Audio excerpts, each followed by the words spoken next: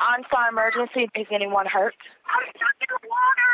My car's sinking. I will quickly contact 911 and I'll bring my partner on the line as I do so.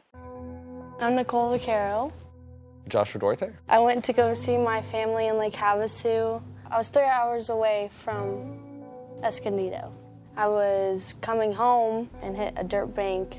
I looked out the window and water was filling up in my car. It was like totally like panic mode.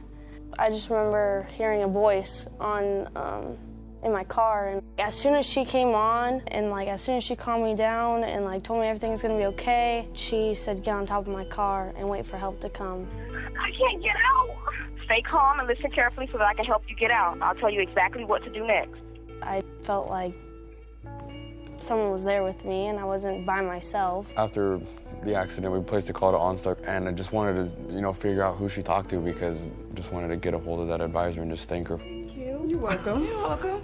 It's moments like these that remind me that what I do has an impact. I am emotional just a tad bit because I'm glad that she is okay and that she is here.